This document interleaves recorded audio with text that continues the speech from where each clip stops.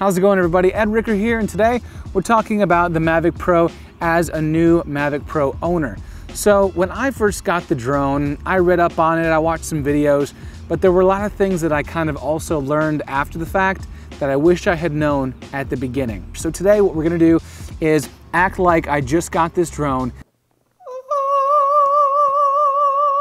and kind of go through the initial procedures, the initial settings, and the initial practices that you want to start incorporating into your routine, your habits with flying this.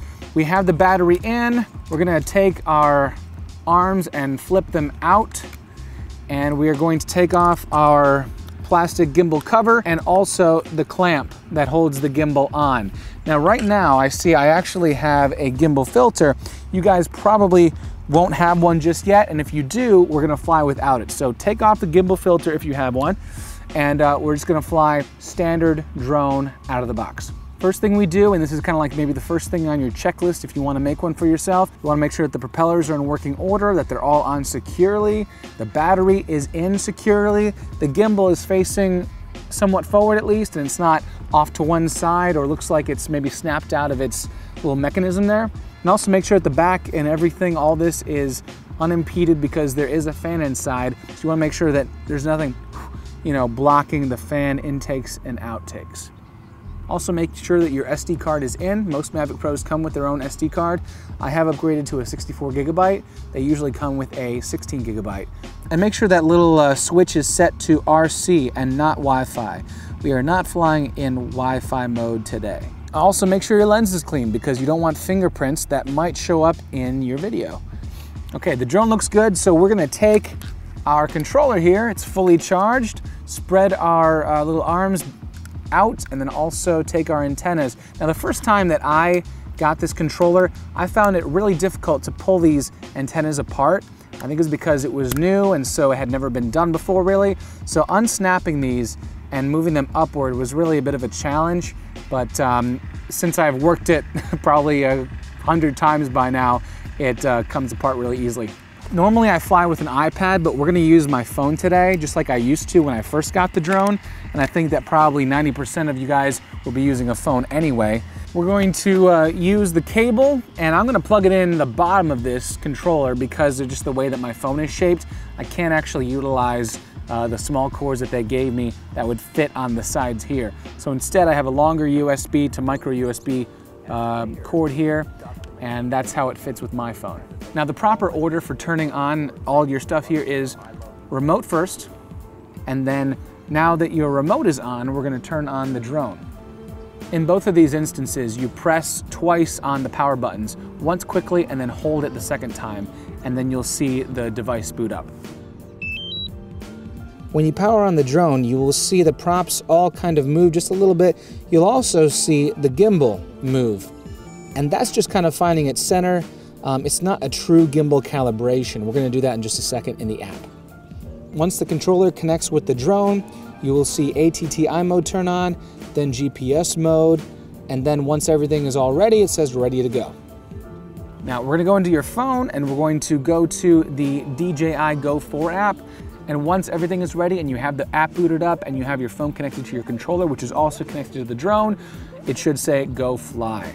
Now at this point, I'm gonna start recording on my phone with a program called Mobizen. That's how I record on my Android device. I'm also going to adjust my phone's brightness. I'm going to stop the auto brightness function because I want to be able to see this very clearly. I'm gonna probably use my battery a little bit faster because of that. Okay, so now that everything's on and we're connected in the Go app and we see an image, which is important. We wanna make sure that we see an image. We're going to do our calibrations. These are kind of the first out-of-the-box calibrations that you'll want to do. First of all, on the upper left, you'll see the DJI logo, and then to the right of that, you see Ready to Go. In the Android version, and I think most other versions as well, you can click on Ready to Go, and it will bring up aircraft status. And then here, what you can do is you can look at your compass and your IMU status. It may say normal, but at the same time, because we've never actually started this drone before, we're going to calibrate our compass and our IMU. Let's start with the IMU. So let's get out of that menu and go to GPS. You'll see up there on the top, in the very center of the screen, GPS with the little quadcopter logo. Scroll down all the way to advanced settings. and then scroll down to sensors state. Here you have IMU calibration and compass calibration. You see my compass actually is in the yellow, so it's not good right now. So IMU calibration, click on IMU, and now it says dismount propellers first. So it was important to get to this menu, but what we're gonna have to do is basically fold up our drone and take our propellers off to calibrate the IMU. So let's do that real quick.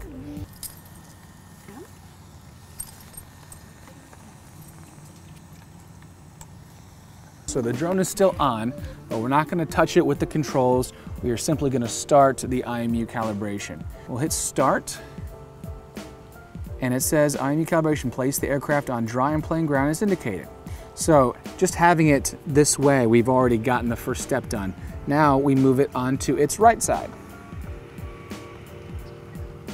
Let it calibrate, and then the left side. And go through all that it's asking for, and when it's done, we'll move on to the next calibration. So we have a successful IMU calibration. Once the IMU has been calibrated, you're gonna have to shut off the drone and restart it. And our next step is to calibrate the compass. Spread the arms back out. By this point, you probably feel that the drone is getting warm. And that's actually a good thing, because if we just turn it on and start flying without it warming up, that's not always a good thing for the components inside and the motor. All right, let's put the propellers back on. Now, if you got the drone new, you would have had to do this anyway. So perhaps this is good for us to be doing this on video, whatever. I would like to just address the fact that it's like 80 degrees right now and I'm getting eaten by mosquitoes, and it's only the beginning of February. Back to our phone and calibrate compass. So it says, make sure no magnets or metal objects are within 5 feet of the compass. So I think that actually the steps I'm on may be reinforced with some sort of metal. So what I'm gonna do is walk over here, and we're going to do the spin that they're asking for. Rotate aircraft 360 degrees horizontally. Now my phone is not showing this very well because I'm also recording. It's a little too much for the capabilities of my phone. So I am getting a little bit of chewed up image here, but rest assured, when you do this, you should have a much better image if you have a phone that's not an antique like mine. Now, let's calibrate the gimbal. So we're gonna go back into the GPS quadcopter menu there, and at the bottom, right before the 3 little dots, you'll see the camera. This is the gimbal settings. So we are going to auto calibrate gimbal there at the bottom. Check the aircraft is level and nothing is obstructing the gimbal's range of motion. Check, okay. Let's begin. And you'll see that it's going to go through a couple movements. It's basically going to give us our progress throughout the test. And it's just trying to figure out what's level, what it should be. At this point, you can also do remote calibration if you feel like it's necessary. My calibration for my remote was pretty decent already, but you do have the remote controller settings here, and you can do remote controller calibration if you feel like something's a little wonky.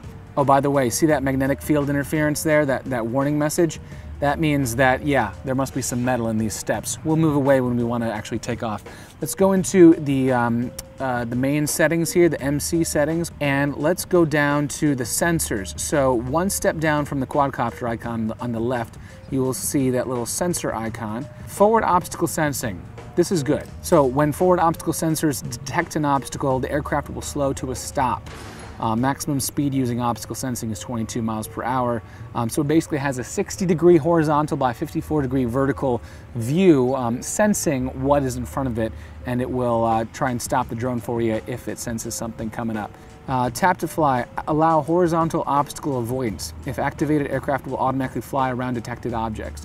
I don't want it to automatically fly around things. I don't trust it. I would much rather it stopped. So I'm not going to allow it to try and move to the side or whatever, because since it doesn't have that field of view directly to the left or the right, if it tries to avoid something in front, it could very well hit a tree or a wall or something that's off to the side. So I'm not going to have that on. That seems like that's a bad idea. Enable backward flying. This is basically only if you're tracking something and you're moving toward the drone. Will it move away and kind of follow you at the same distance, moving backward? That's fine, because if you're tracking, normally you already know where the drone is and you can always kind of control that with your own movement. Enable obstacle avoidance. If activated, aircraft will avoid obstacles horizontally, otherwise it will slow to a stop. Again, off. You can turn that on if you feel like you need to, but you're gonna have to really know where your drone is in space. Advanced vision settings. Enable downward vision positioning. Yes, let's keep that on.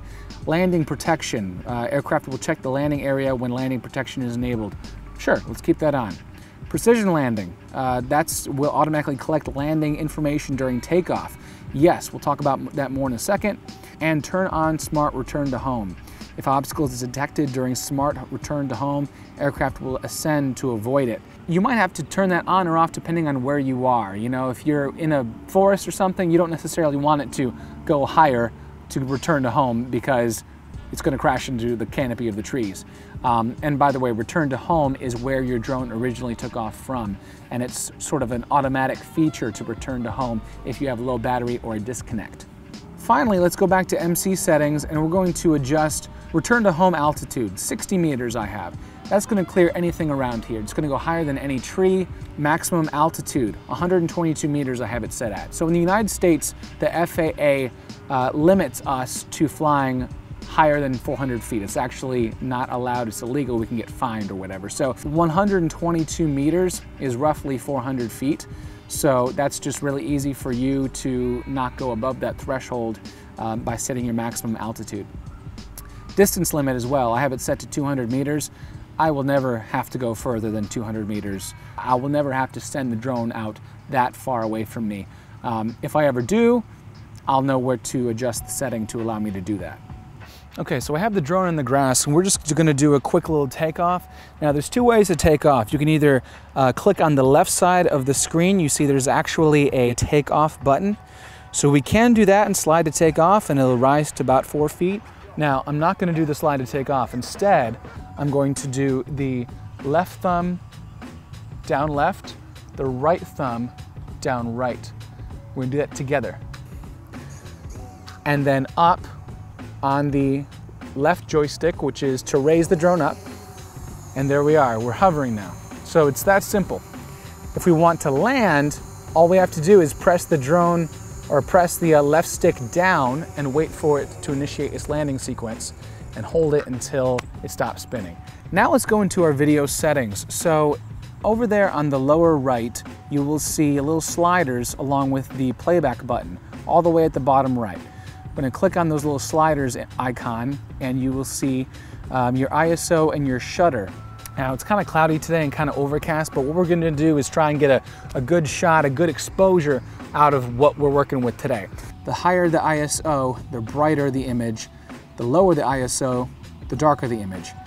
Now with the shutter speed, it's the opposite. The lower the shutter speed, the brighter the image. The higher the shutter speed, the darker the image. So between the shutter and the ISO, you can kind of combine the settings to get a good exposure. What you want to do is have the lowest ISO possible for any given image, and then adjust your shutter. Now, of course, there are filters and that sort of thing that will also help you darken your image without having to raise your shutter so much. But for today, we're going to just talk about as the drone comes stock out of the box.